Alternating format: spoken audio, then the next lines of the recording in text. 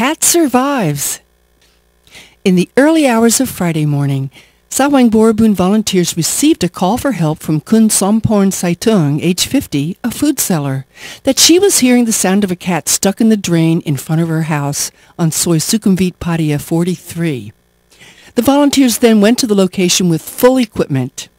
Upon arrival, the volunteers found Kun Somporn waiting for help in front of her house, and once she saw the volunteers, she told the volunteers to open up the cover of the drain.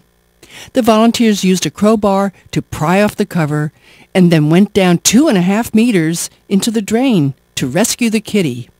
The forlorn pussy was wet and crying for help. Once the cat saw the volunteer, it walked over to him, and the volunteer took him out of the drain to safety. The cat is a male and white, about 1 year old.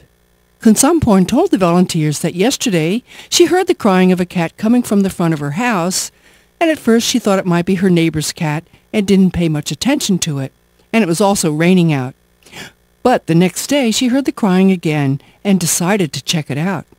She discovered that the sound was in the drain, and calling the cat, saw it crouching under the drain cover. She attempted to open the cover but failed, so at this point she called the volunteers. Kun Somporn told the volunteers that she will take care of this cat, and if his owner is looking for him, she'll be happy to return the puss.